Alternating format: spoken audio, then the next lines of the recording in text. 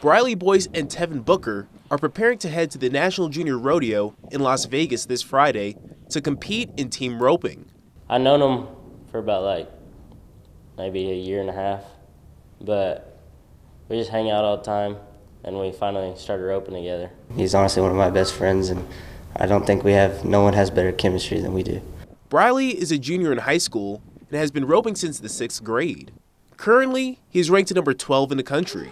After winning qualifying meets in Arizona, the chance to compete for a national junior title means a lot to him, especially doing it alongside his new partner and best friend. Knowing I qualified was really cool. Me and Tevin went, and I've wanted to do it forever, and finally this year I found Tevin, we went and tried it, and we got it done. It felt really good. As long as you put in the work, dreams come to reality.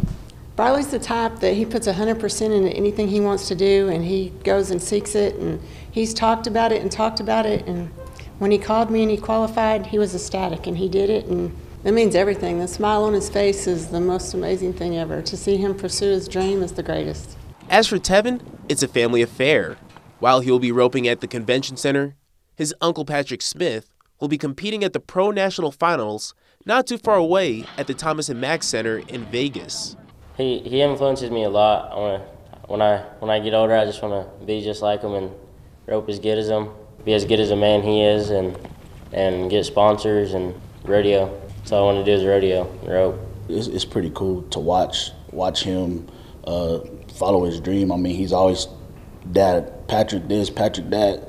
So it's pretty cool to watch him follow the things that Patrick's doing.